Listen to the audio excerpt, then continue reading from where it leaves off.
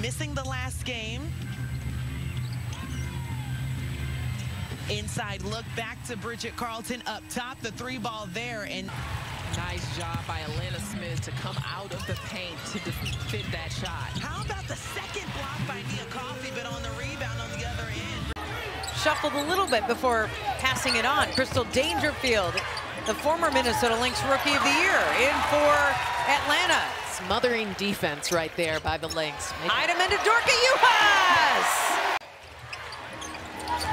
This is the defense, and everyone's off and running. Natisha Hyden is the head of the snake, gets it over to Dorka Juhas, who allows you to get down court quickly, and Dorka Juhas gets an easy basket. And the Lynx force another turnover. Carleton leaves it for Chechi. And Zandalicini drains the jumper.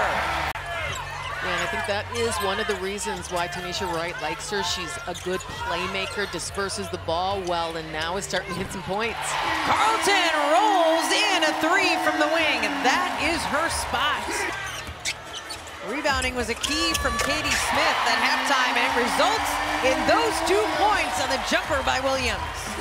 Just got a double-double with that rebound. 10 points, 10 boards for Juhas.